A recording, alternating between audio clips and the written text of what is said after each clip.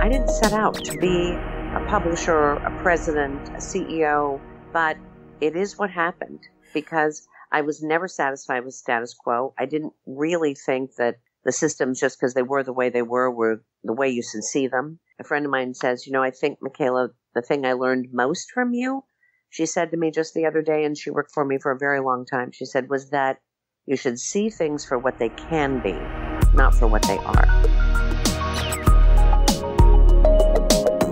Hello, everybody. Welcome back to another episode of Breakthroughs with Jordan Murphy, conversations about the defining moments that shape our lives.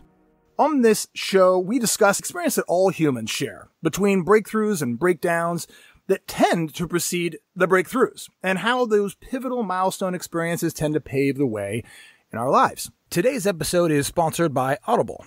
You know what actually I've come to discover is that I'm more of an auditory learner.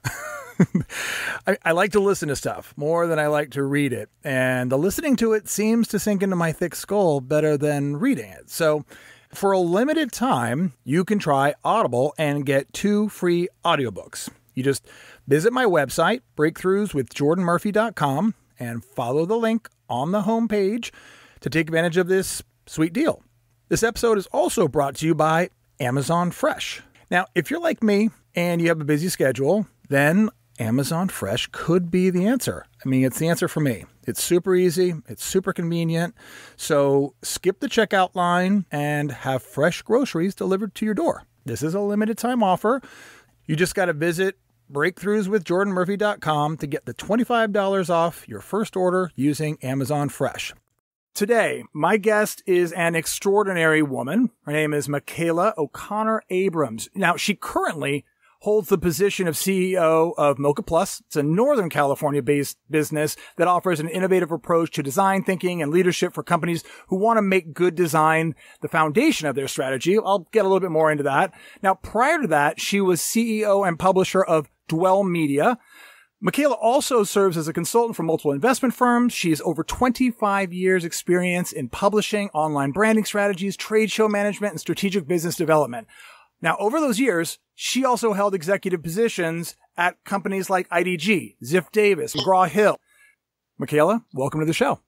Thank you, Jordan. Quite a resume. Thank you. And that's only a little bit of it, I know, but I had to, we only have an hour for this interview. Well, I'm glad you didn't keep going or I would have felt even more like Whistler's mother.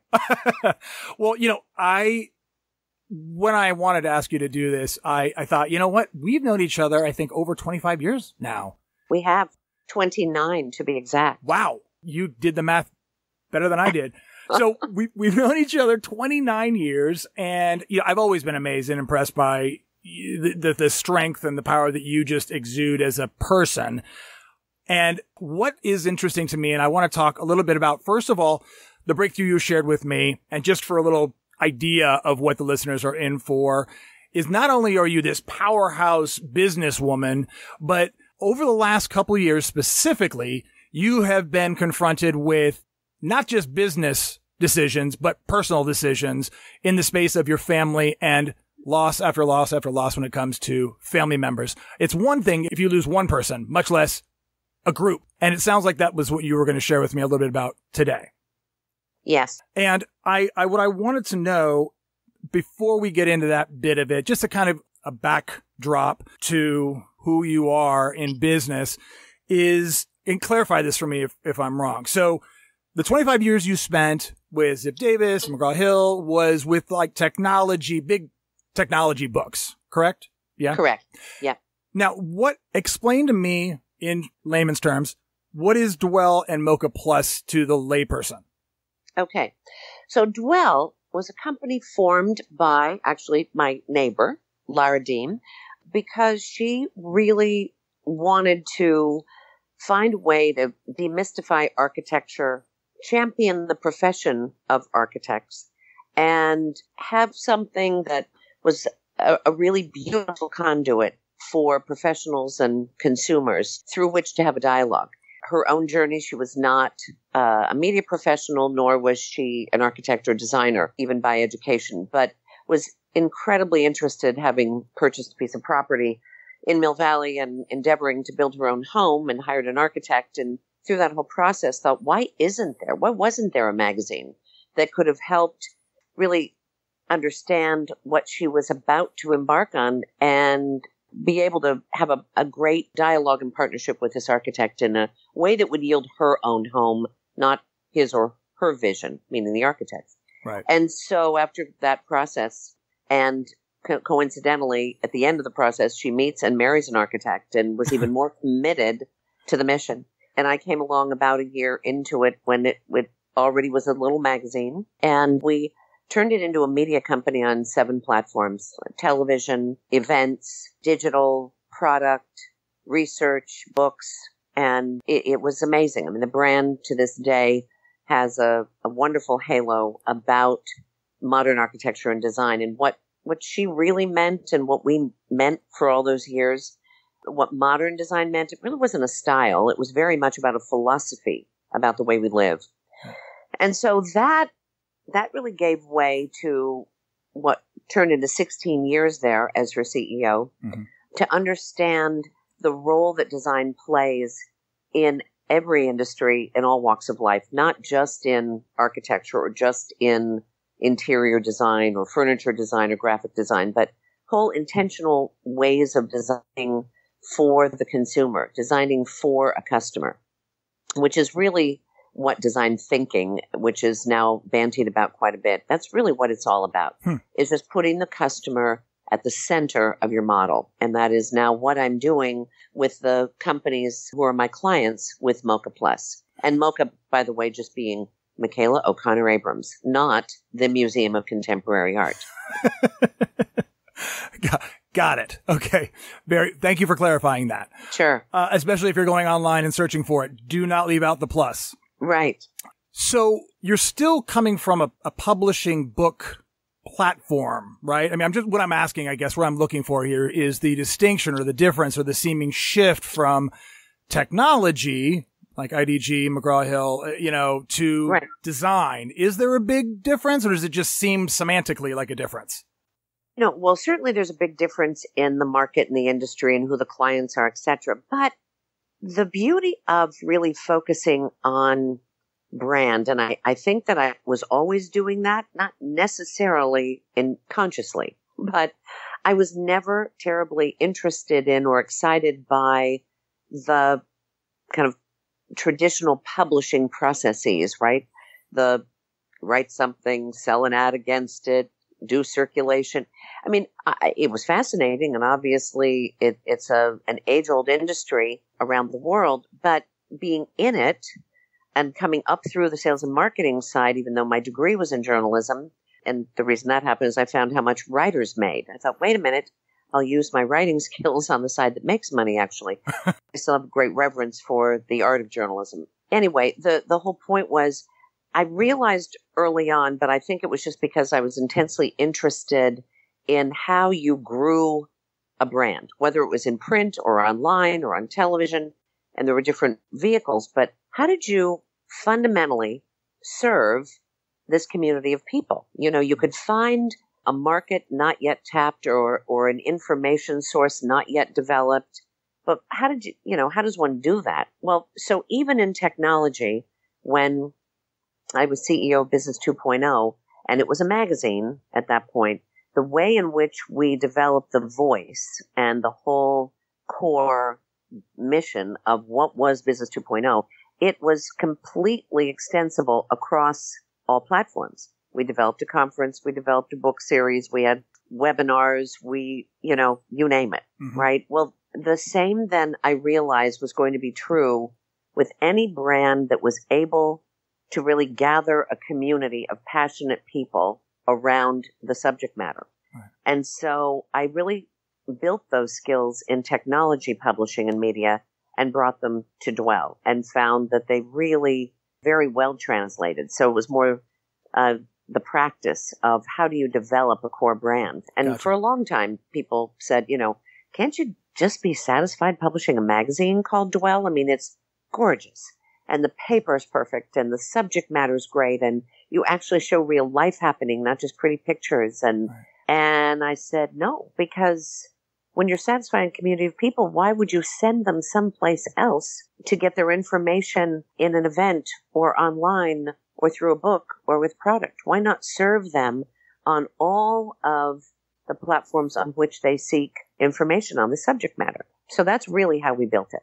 Got it. All right. And, you said the word age-old business industry, and it's always kind of like, I feel like I'm walking on eggshells sometimes when it comes into this subject, but because the amount of time we've known each other, I've always known you as just being a top executive, C-level publisher, and a woman. My mom owned her own company. You were this powerhouse. I had this very interesting model of women around me who were powerful and empowered. Now, the publishing industry, and forgive me if I'm blending the two industries, but at least some of the research I did said that the publishing industry is not male heavy, but female heavy. Is that just in the book publishing, or is that across the board? I would say it's really more in book publishing. Okay. Now. So it's still a boys club. It's still a boys club in the other side. I would say for the most part, I certainly know several very influential and important women who have run large companies, not the least of whom I suppose would be Kathy Black, who was the president of Hearst Magazines for a long time. Right.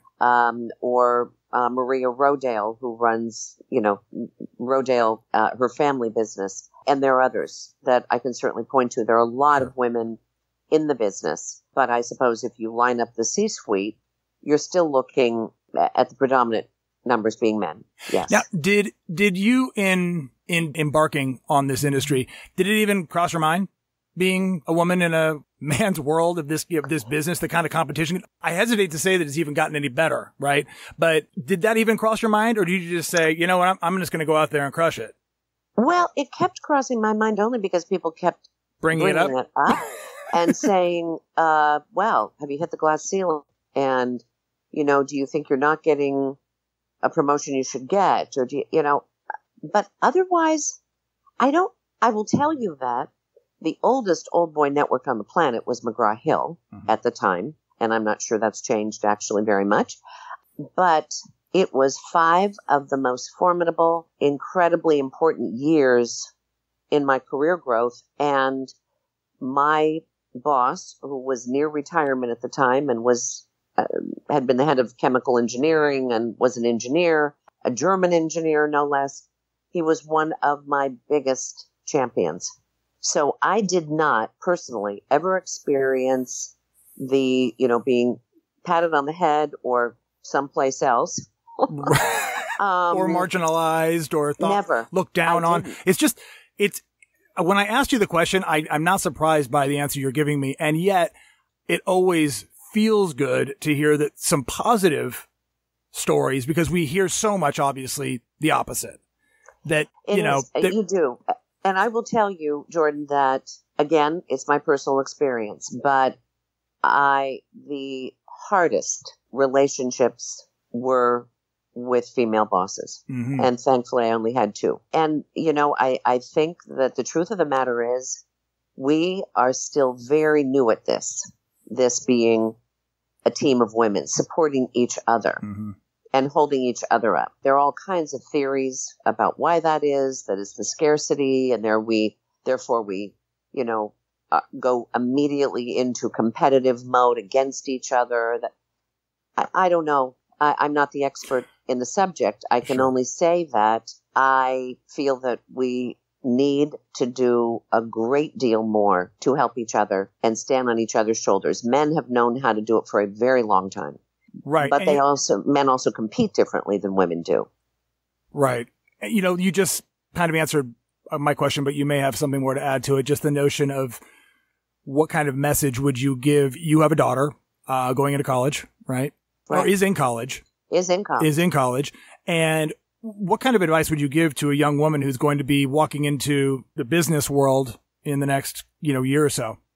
I would say you must be the best person you know how to be, always, and to look for opportunities especially as you grow and in age and in wisdom, to mentor people, men and women alike, and to just always be your best and know that you're never your best because somebody else is less than. You're only your best when you are simply your best. It is not relative to anybody else, ever. Well, I think that's a big point. I think that we as a species are programmed to compare. We're programmed to compare. We can't help but say, he's got this and I don't have that. I want this and she has that. That continuous. And if we're reminding ourselves, or if we can work on reminding ourselves that you just keep your side of the street clean and do what you can to be of service to others, things are going to work themselves out. Always. They always do.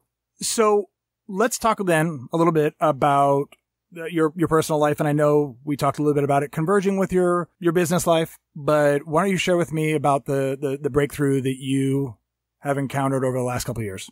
Okay. So I imagined a life, truly I did, that was growing very old with my parents and my dear friend and my husband, because my parents were very young when they had me.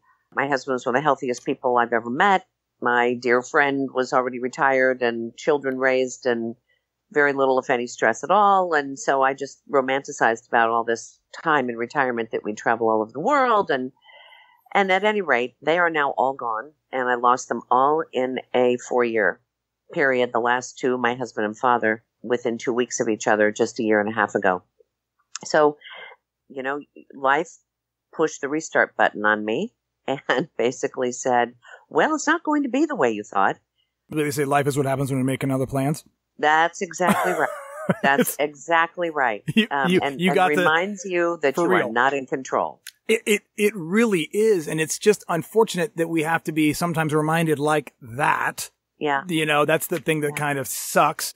You know, I mean, obviously I lost my father a few years ago, and there's no way to prepare for those kinds of losses. And we know they're going to happen, but we can't get anywhere near to predicting how we're going to navigate it. Because it's not just the loss of the person. It's just it's the impact and the wake that it leaves behind. That's right. And you know, all the stages of grief, and you're in disbelief, and then you're angry, and then you're sad. And the truth of the matter is that's not a linear process anyway. And you're grieving forever in some way, shape, or form. The tidal waves come far less often the more time that goes by. But I decided that at the end of last year, when I had kind of gone through all the motions of just putting one foot in front of the other and quitting my job, which I thought, why not? The rest of my life is turned upside down, and I've been there for almost 16 years, and it's time to really create the next chapter of my life in every way. Even though, as my daughter said, are you sure you want to, they say not to make any big decisions in the first year. And I said, well, right. I'm sure they say a lot of things, but I need to do this my way. So let me back up just a second, because I want to get the timeline here a little bit. So this is 2018. So we roll that back to 2014 is when you started to lose your my friend. Mother, and then my friend. Yep. And then my father and my husband. And your father and husband in the last year. Correct. Okay. And then after the loss of your father and your husband, when it comes to him and your father passing away, you decide, I'm going to stop working for the company I've been working for 16 years and start my own company also. Correct. Okay. I just wanted to be clear. Let me say, yeah, exactly. And it was a conscious choice. It was it's not like you were, sent packing. You said, I love it. Thanks, guys, for an amazing journey. I'm going to go do my own thing now. Exactly. And the truth of the matter was the founder, who was the owner, right, was more than capable of running her own show. And she still is. Gotcha. So it was a very easy and amicable, great. She'd like to run her own company. I really need to just take a deep breath. The truth of the matter is I wasn't really having any idea I wanted to start my own company. I really just wanted to rest and to see what bubbled up. I mean, every time I think about it, which at that point, because it was only a couple months from the loss, I'd think, what am I going to do? That's what kept coming up. Oh my God, what am I going to do? What am I going to do this, all that Alan and I did together? What am I going to do? How am I going to do all this by myself? How am I going to? And then that turned into, okay, well, you're not in a rush. You're not destitute, thank God.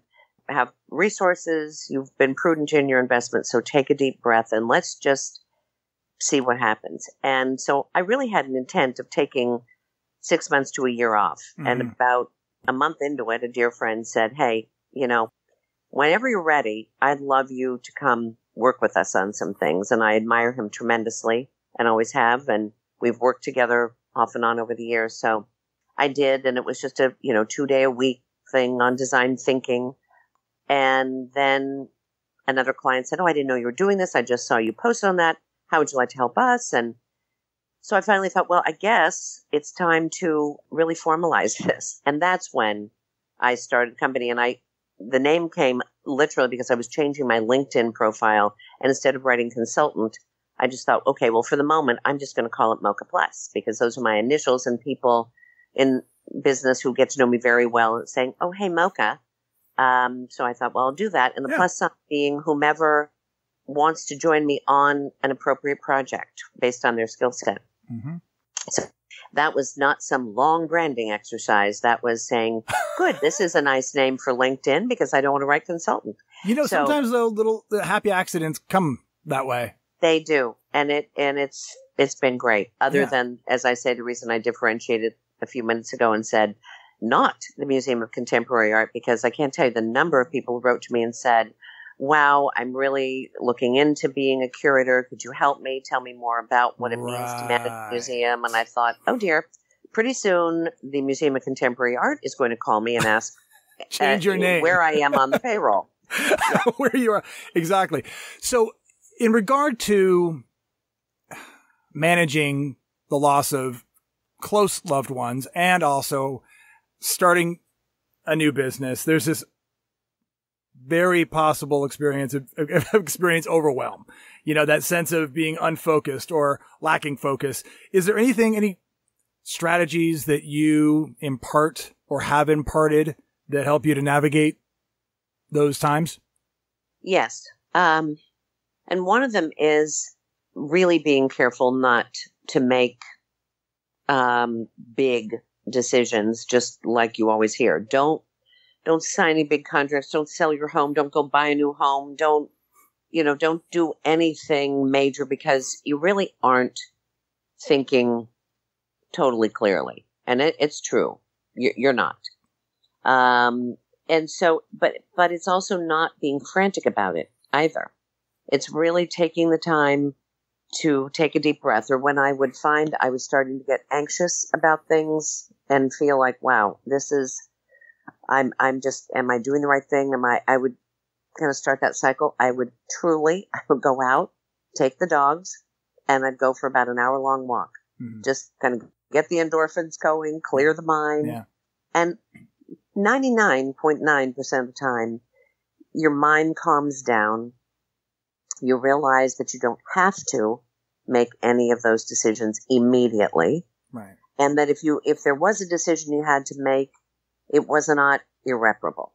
That you could make the decision if you felt you had to, but it wasn't one that you could not change, augment, etc. So it's really just trying to stay in the moment. And also, frankly, remembering my husband's famous, perhaps one of his most important pieces of advice that he started when we were dating, because he could see me ruminating over lots of different things each day. And he'd say, Michela, 84% of the things you worry about never happen. Yeah. And I'd say, but I am worried about the 16% that does. And he'd say, yeah, and that's crazy. Because if 84% of the time they don't happen, you have wasted all that time worrying about something. And the truth of the matter is, if it's going to happen, it's going to happen. So worry about it when it happens. That's right.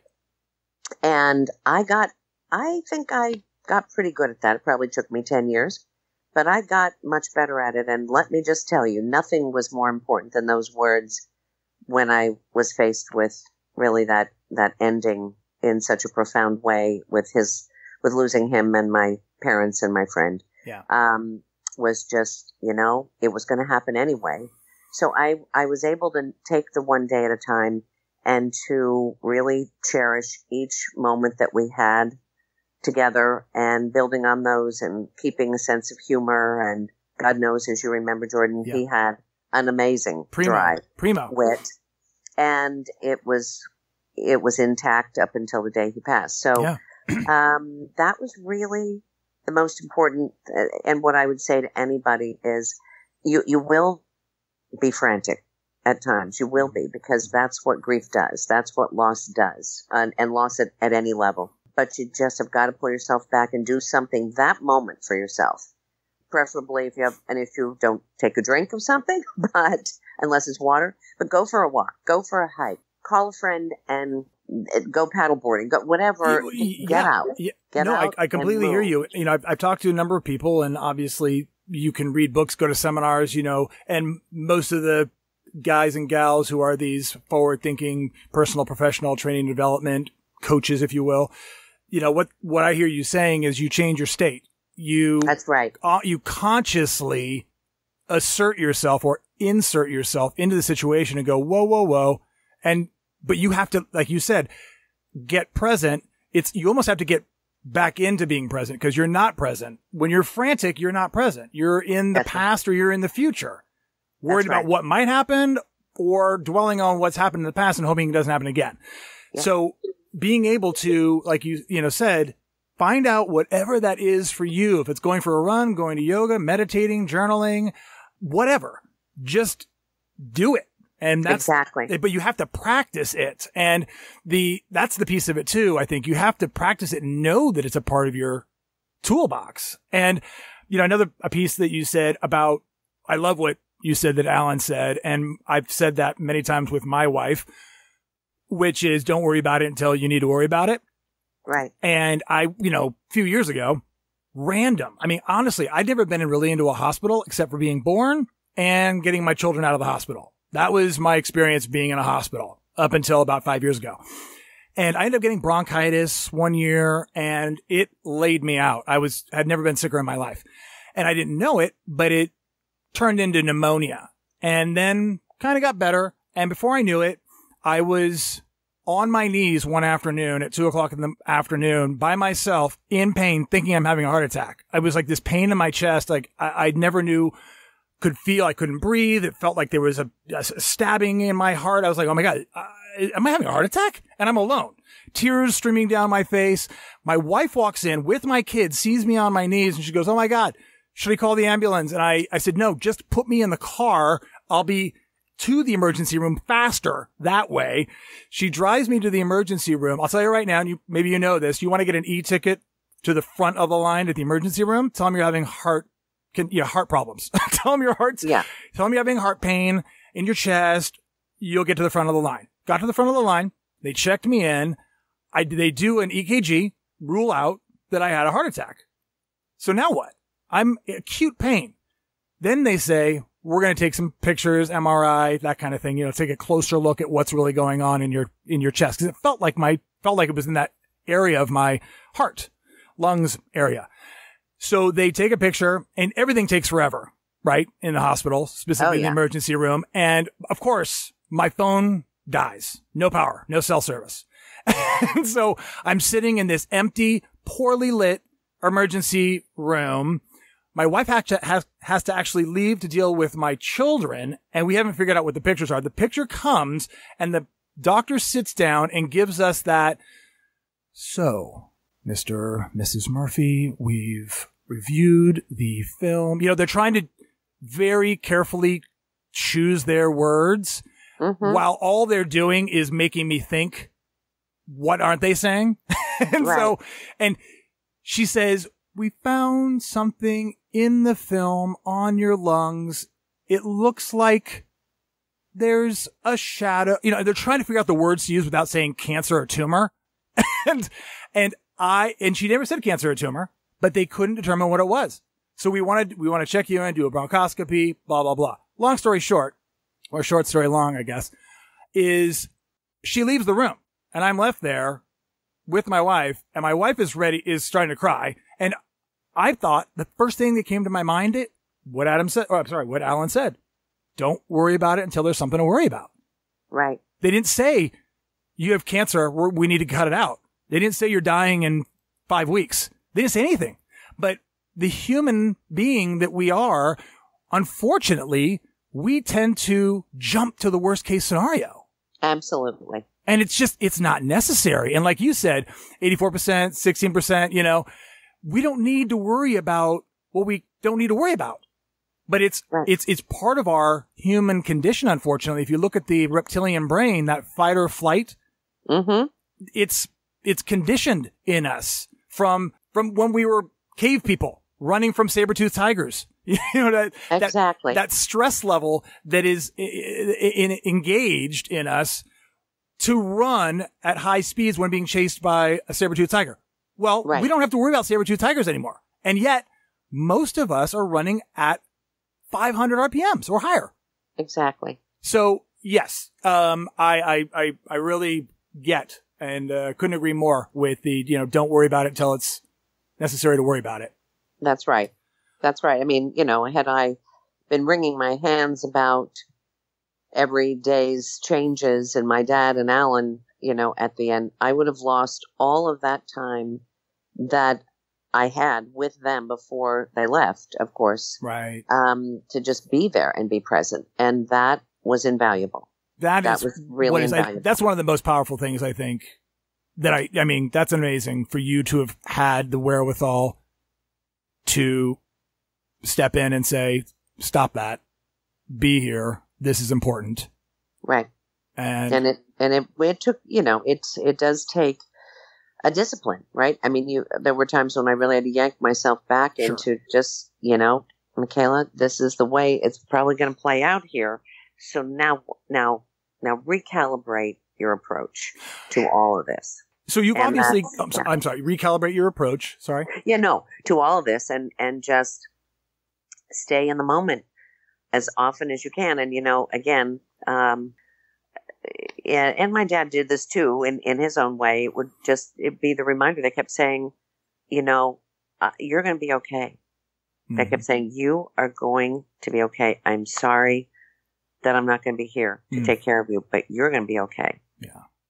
So that was also extremely important. It was like, even though I didn't want to hear that at that time, I also, in the back of my brain was saying, okay, they're right. They're right. And if they were, and this is what I do today in my discipline, if I have a low point or just certain songs or smells or whatever just really yanks me back to that place, I imagine them all standing in front of me saying, hey, grab the reins because we'd love to be here, but we can't. Mm-hmm. And so you have got to live life to its fullest, like with gusto, because that's really what will honor us, not being sad. Yeah. So it's obviously been a intense, powerful, transformational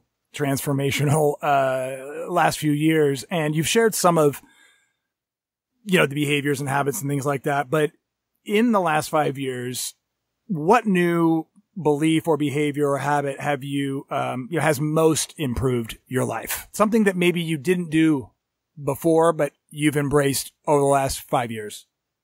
I would say, and this is still a process, so I have not mastered it, but one of my big weaknesses is saying no. I want to say yes to everything that's ever asked of me and do whatever people need and however many people all at once. And, at one point you just can't because you have priorities that, need you more than the average husband, father, mother, etc. need you. And so it was learning to say no without guilt, without regret, without all angst that comes with feeling like that no comes with serious disappointment and you're letting people down and, who else is going to do it? Well, again, I'm careful to say this is still in process, but boy, I have come a long, long way by necessity, right? But that necessity now is not as present as it was during the time of their failing health and impending death. But I haven't lost the discipline that I gained through that. And I'm still working on it. I'm still working on it because I still do find myself going, oh, sure, I wish I hadn't have done that. But it really is freeing. It is really freeing to be able to say, no, I can't, or I can do this, not that, whatever that is. And if that would be helpful, happy to do that. If that's not what you need right now, that's okay too, but I'm unable to help you do whatever that is. And boy, it is so freeing is the only word that comes to mind, but it is really freeing, and it allows you to be present. And that's why it's so important. Because if you're saying yes to a lot of things, you're really not honoring yourself or anybody else around you. Right. That's what I hear most of all, is really learning to take care of yourself. Yes, it first. Is. It is. Absolutely. So tell me something you think others who know you would be surprised to learn about you. Yes. Well, what is your show rated? No, I'm kidding. Yeah, hey, but sky's the limit. Sky's the limit. Let's turn a corner. They would be surprised to know that I did not want to be president of the United States. I wanted to be first lady. Interesting. Because everybody thinks that you should be president? I wrote that in my high school yearbook. So people tend to think that because you're a CEO, president, publisher, that you want to be the president. Right. Okay. And I think I probably, when I look back at even my youth, whether it was selling Girl Scout cookies or being chairman of the prom or class president, or, I always tended to want to say, oh, it's okay, I'll run it. I'll do it. And so I think, when I wrote that I really want to be first lady, they're like, what? What? Either that means you really think that the first lady really runs the country, or that you just really like supporting people rather than just doing it, yourself. And is it the latter? Bit of truth in both of those things, but it's really the latter. Yeah. I get great satisfaction out of propelling teams or just guiding teams and watching their growth. I would always say in my company meetings that my report card about how well I did as the CEO was not the budget. It was, what culture was I fostering? How did people feel about working at the company I was running? Would they want to stay? Did they recommend people come join them? Did they want to return if they left? What would they say about their time? Yeah. What was I like to work for, and how did I make them feel? That was more important to me than anything. Well, they say the leader, it's not about the position, but about the ability to inspire others. Right. Exactly. Exactly. But I think it's a really wise position to take for longevity as well. I think you can burn out if you're just purely ego driven and you just want the position and the accolades for yourself. But when you can inspire others to have victories, it comes back to us tenfold. I agree. I absolutely agree. I mean, for an employee of years ago to reconnect with me, whether it's on Facebook or I bump into them at an event, whatever, and say, oh, Michela, I still remember that sales meeting at, at Spanish Bay or in Cancun or wherever. And it was the best one I've ever been to. I never, ever attended one better than that because we just learned so much, and it just, the appreciation that was shown for our work done. And that just, that just makes me feel fabulous that I was able to create such memorable experiences and make them feel better about what they were doing. That to me was worth everything. Yeah. So speaking of, things that people would be surprised to learn about you, and, we could still go into the, R-rated version here, but is what is an unusual habit or an absurd thing that you love? Unusual habit or absurd thing. Wow. That's good to stump somebody. You really have, because I'm trying to unusual habit. Right. I don't. Because I guess the question is like, is it, if it's your habit, do you consider it unusual? Yeah, exactly. Probably not. I consider it just, a habit that makes total sense to you. Yeah. And this is not new. I didn't, Alan would be lying next to me for what now is by myself. I love watching the Thin Man series with Myrna Loy and William Powell and eating buttered popcorn. It's your happy place. In bed. Right. All afternoon. Or all evening. Or all evening. Or even starting at 10 at night and thinking, well, I'll just do a few, and then all of a sudden it's 2 a.m. because I just can't I just have to keep watching them. Thankfully, I don't keep popping gallons of popcorn, but right. I do enjoy that. Right. Gotcha. So are you a reader of books? I am. I would like to be a much better reader of fiction. That I have 4 books stacked up here right now that people have given me since Christmas and my birthday. And I find that when I take the time to read, I'm reading some new business book or some new self-help book or some book that maybe a friend has written about, well, in the case of Chip Conley, Maslow's hierarchy of needs called Peak. And just I'm fascinated by what motivates people, what makes them the professionals or the people in business that they are. But I really am craving just to go to my fiction stack and do that, because I used to do that a lot. Do you refer books to people when you've read them? All the time. What's the last one you would say, oh my God, I've got to share this with XYZ?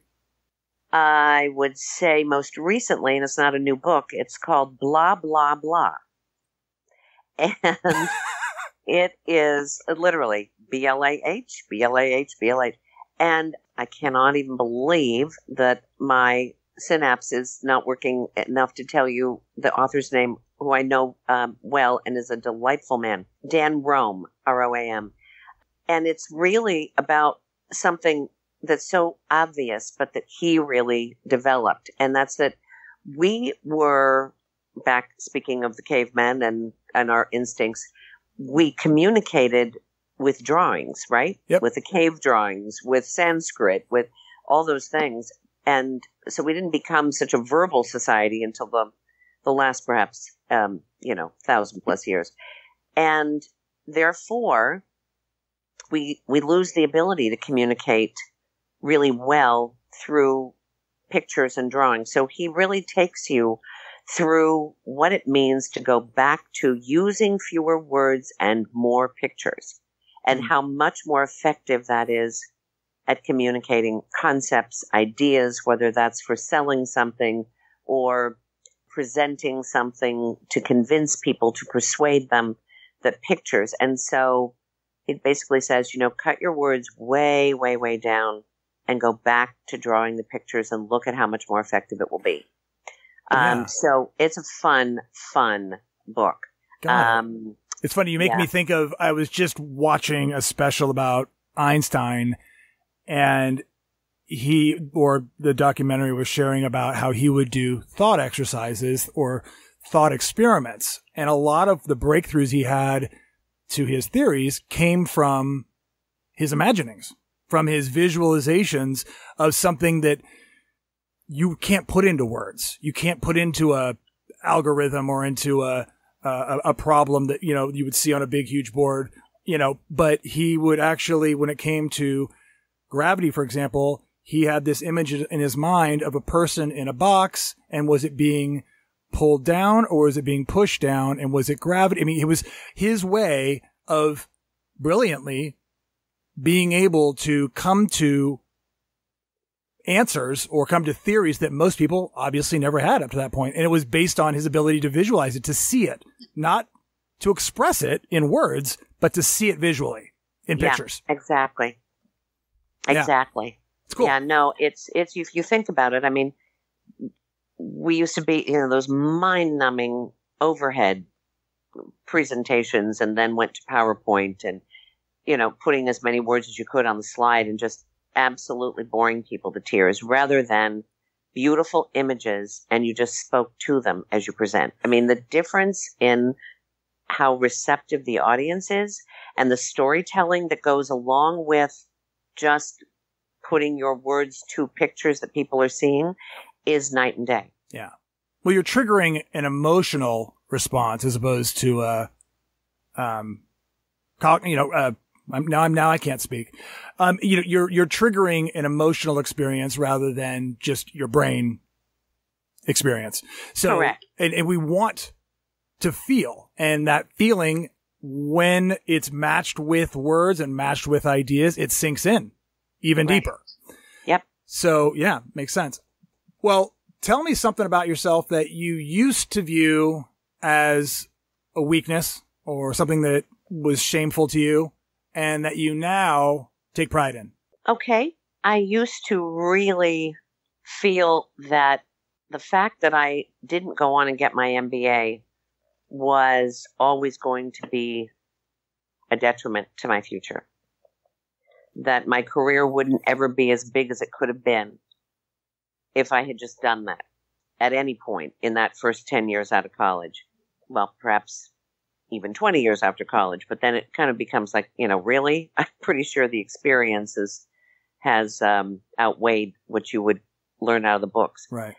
And I'll tell you that it probably was, not probably, it most definitely was right before taking on the Dwell role as CEO and building that company that I started to meet many more people some of whom actually hadn't even finished college. And I wouldn't recommend that necessarily because I still think the degree is important because it's a goal and a milestone that you reached, you fulfilled it. Right. My feeling about school also, and I didn't really get this until I was done, is, I don't know. I feel like school was a space where I learned how to learn. That's right. That's so exactly you can't sacrifice that because you feel like you're not going to use the degree, but the experience of those 2 years or 4 years, whatever you do to get your degree, it's that experience that you can't forego. Or you might be missing something if you do forego it. Right. Right. That's exactly right. And so that's why I held this whole MBA thing in such high regard and of such great import. Yet I absolutely had zero energy to do that. Every time I'd think about it and applying for it, I just felt completely drained and enervated. And I thought, well, okay. Usually you're not going to be very successful if you're going into something dreading it. So I just never did. And I don't know. So my career spans about 30 plus years. And I would say it took at least half of that to really lose that whole thing and realize that the experience that I was then living was my MBA. Right. It was hands down the best experience that I would not have gotten in a program. Now, would I have still learned something valuable and had an important experience? Absolutely. Because I don't believe if you actually do something that that you come away empty ever, unless you're just not listening and paying attention. Right. So there's no doubt I would have come away with important ideas and lessons, etc. But I really let go of it as a limitation because what I realized was I was truly, unwittingly allowing that to hold me back. So when people, especially like my husband would say years ago, early on into our relationship, and which was only about 6-7 years into my career, he'd say, "Why aren't you going for the senior vice president job? Or why aren't you going for?" I'd say, well, "What? I can't. That's for," and then I'd name so and so. Interesting. Typically, so and so who had an MBA or who did Ivy League the whole way or whatever. Yeah. And he'd say, "That's ridiculous." And he had an MBA from Wharton, and so he certainly was coming from a place of experience. Yeah. He'd say, that's ridiculous, Michela. That's just ridiculous. And it was really, I give Alan the credit for saying, I want you to just reach for that because you deserve it. You've got all the acumen you need for that. And so truly, I didn't set out to be a publisher, a president, a CEO, but it is what happened because I was never satisfied with status quo. I didn't really think that the systems, just because they were the way they were the way you should see them. A friend of mine says, I think, Michela, the thing I learned most from you, she said to me just the other day, and she worked for me for a very long time, she said, was that you should see things for what they can be, not for what they are. Mm-hmm. And that's probably exactly because I was bored with, things just doing them because they were the way they were. I'd think, well, what can I do differently or better to make it bigger, to make it more interesting, to make it more fun, to make whatever. Yeah. So, yeah. Yeah. I mean, what I hear is it's like you told yourself a story for many years that people who have MBAs get these positions and people with MBAs don't. And you believed that story, even though it was complete bullshit. Right. For many years, to your chagrin. I mean, you were, like you said, you were holding yourself back. And it's so great that you had your partner, but you had the wherewithal to hear your husband also and give it up, let it go, because so much of those stories are complete bullshit made up from something that we were like a kid. Right. And we think it's the truth. And when you suddenly get it's not the truth, it's incredibly freeing. And that is, I think, a doorway right there for a breakthrough. Yeah, it is. But you gotta disappear that old conversation first. And unfortunately, most of the time we don't even see it's there. Exactly. Because we believe it's the truth. Yeah. Well, because we're so good at telling ourselves the story about what we are. I mean, it's kind of a tangent, but last night, Taylor and your mom and I watched I Feel So Pretty with Amy Schumer. Not some epic movie that I'm recommending everybody rush out to see or get on iTunes. But I mean, I thought about it because it was exactly that, right? She hits her head and so she sees somebody else. It's still herself. Everybody else sees the same person. Yeah. She sees this beautiful woman. Yeah. And so she starts behaving completely differently. Yes. I mean, kind of, it's a little outlandish and, of course, overplayed, etc. Right. And then she hits her head again and goes, oh, my God, I'm not beautiful anymore. And because, what are you talking about? You've not changed a bit, except that your whole attitude just changed again. Yeah. And it just proved that it's if you think differently about yourself and stop telling yourself a story about your limitation or why you can't do this or you're invisible or you're what. If you stop that, then other people will see you differently. Yeah. And it might take a little bit of time. I mean, it's like basically you go around, everybody, looks at you and they see a square and suddenly you're saying you're a triangle. It might take a little bit of time for them to get that transformation. But I think with a commitment and with discipline and with action, ultimately you're going to get the agreement that you already created from the past again, newly for something hopefully that's empowering to you. So, exactly. I mean, my feeling is, and I've said this on many of the interviews, is that we keep on telling ourselves these stories over and over again and thinking that they're going to believing them. And if we don't stop believing them, we kind of have a predetermined, you can almost say what's going to happen to the person that, based on the fact that if they say I'm no good at this, or they say I can't be a CEO because of this, then you're right. You can't.